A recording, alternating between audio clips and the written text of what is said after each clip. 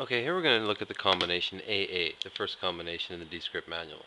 So as we can see, the simple A doesn't have a lot of connection points. It has here, and it can also break off of here.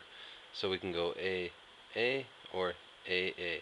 Now we have to be careful, or this can start to look like perhaps an R or an A with a horizontal R. So we have to be careful to bring it nice and long back. That way it's clear that it's a long bar and not a short zig like an R.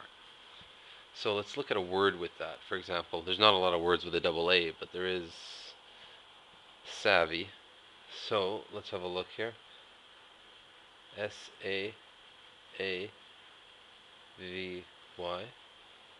We could bring the V right into the A, like so. Savvy. Oh, that actually looks like an E. Made a little typo. We can connect the A's, and we can put the V at the end here, and the Y off like that. So we could actually... That's starting to look okay. Unfortunately, we're not dealing with a lot of possible permutations. The S and the A don't lend themselves to a lot. The V does, though, so we could go S, A,